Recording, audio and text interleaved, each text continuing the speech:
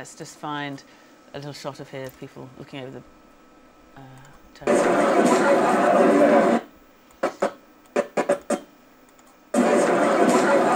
Right, so I'm going to put that shot as a second shot over him in his the middle part of his interview.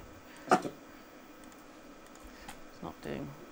There we are, let's just do it like this. There we go, so that's the second shot down.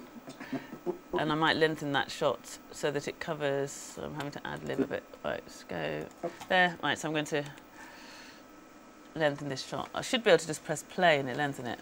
But I think that's something to do with the settings. So I'm just going to drag this along to that cut and extend it a little bit further. So now we can see that the new two pictures are going over his middle audio into his next little bit of audio. Very slight L cut, yeah. And then we can see that this sound's going to stop here. There's the Atmos sound from there. Go back through it. Everything that I ever wanted to do, no matter how generous or... So say we like that, but we want this sound to continue to the end of where it cuts back to his interview. So I'm going to highlight those two tracks. I'm going to take this back.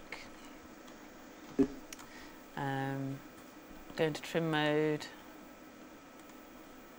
And I'm just going to drag that sound down to...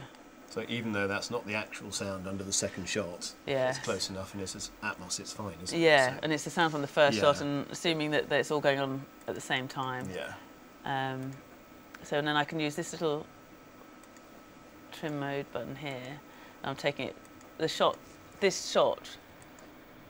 well, I'm not taking the shot, the sound forwards and backwards until I get it at the shot change there.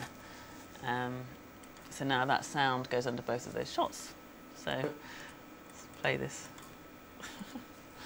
It was a very unhappy period for everybody, and I don't really want to go back through it.